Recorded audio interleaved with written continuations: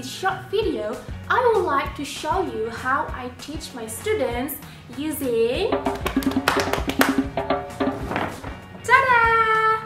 This is a paper base, and in this video I will show you how I teach my students a compound words using this paper. So without wasting a lot of time, let's check the video. Hello my student! Hello Miss Uswa. How are you? I'm pretty good, and you? I'm pretty good too, thank you. So today I would like to teach you about compound word. Yes, Miss. Do you guys know what is compound word means? No, I don't know, Miss. What is this? So compound word is a combination between two words or more words that function is as a single unit of meaning.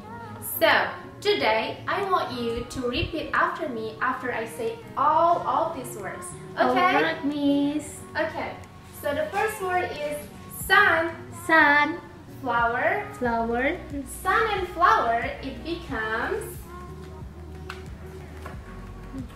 sunflower. good job.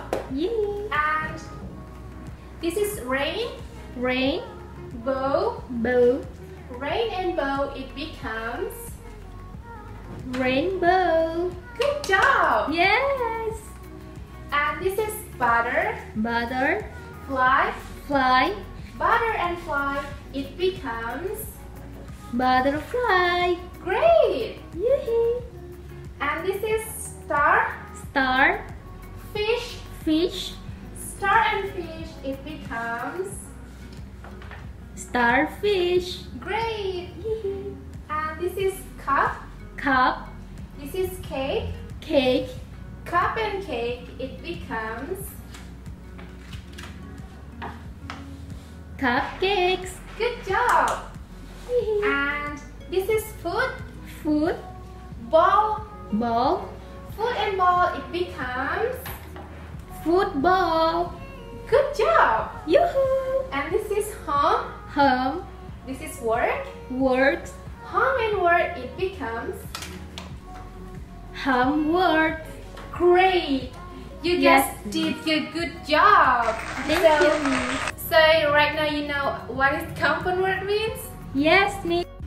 So compound word, it means two words between like this, for example, sun and flower, and it becomes one meaning. So my student, do you guys really enjoy our topics today? Yes, I do, Miss. So what do you think about the media that I teach you about compound word?